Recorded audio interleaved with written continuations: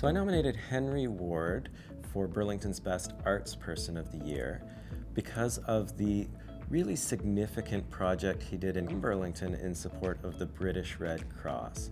He donated all of his services as part of this and created this 8-foot-tall painting of the Queen in her robes as the patron of the Order of St. John, which she has been the patron of the British Red Cross for 60 years, making her their longest serving patron in history. So Henry's a distinguished portrait painter who's trained and exhibited fairly widely in his native Britain, but moved to Burlington about 5 years ago while staying on the fundraising committee of the British Red Cross.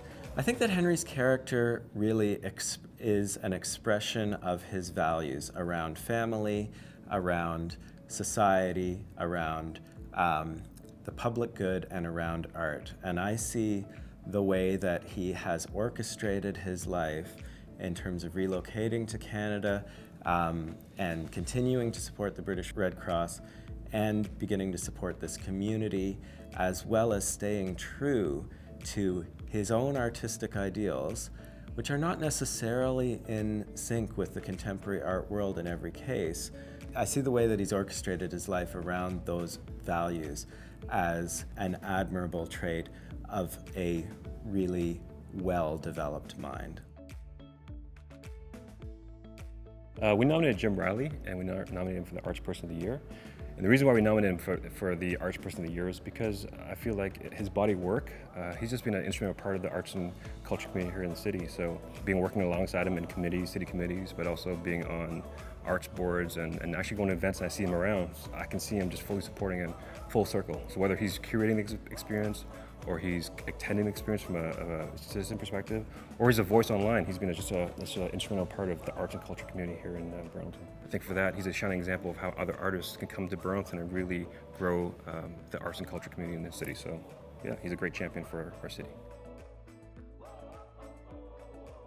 Erica Villabrosa is nominated for the Art Person of the Year Award for Burlington's Best. Erica adds value and interest to the art pieces in the store through her own artistic final touches on some pieces, and also through unique upcycled framing that she makes available to some clients. Erica engages everyone who crosses her path with her warmth and generous spirit. Erica has a particular interest in community outreach, including her work with March of Dimes and Plan Canada. Erica's art pieces often have a social message that encourages the viewer to look around and see the need in the community at large. Erica often upcycles materials for her pieces, including found pieces of wood or retail packaging materials for framing and for the medium of the art itself. I nominated Margaret Lindsay Holton, known as Lindsay, for Burlington's Best Artist of the Year. The reason I nominated Lindsay was for her breadth of work that she's done here in the Burlington area. Lindsay was born in Burlington and has worked as a furniture designer, a writer, a photographer, a painter, and recently as a filmmaker. Lindsay has had a great impact on Burlington and our community. Through her last work, she developed a film called The Frozen Goose, which is a story she wrote about World War I here in Burlington. And it was set in the Burlington area. A lot of film shots were taken up on the escarpment, and it brought a great feeling, a great introduction to people of the beauty of the area. And so I think it's introduced people to quite what we have here in Burlington for natural beauty. But just that feeling that I get when I'm with her, that anything's possible, that if you focus on doing your best, you can always achieve something.